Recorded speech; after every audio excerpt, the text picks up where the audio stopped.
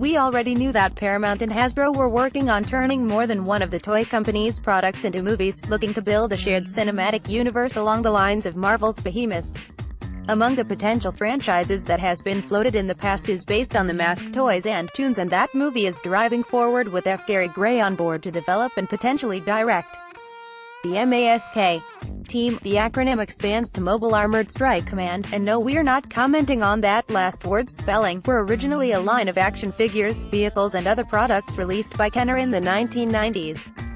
M.A.S.K, led by Matt Tracker, is determined to thwart the evil doings of the subtly named Venom, vicious evil network of mayhem, led by Miles Mayhem. For the toy's selling point, both groups' vehicles would transform and their masks also have special abilities.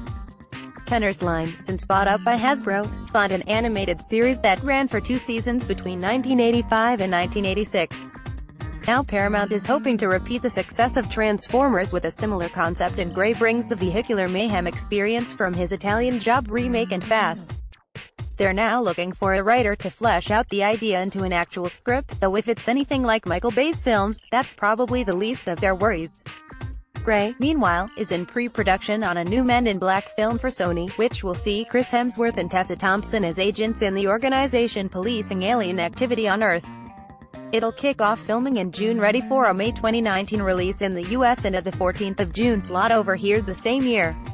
Keep up to date with all the latest movie news. Click here to subscribe to Empire and have the latest issue delivered to your door every month.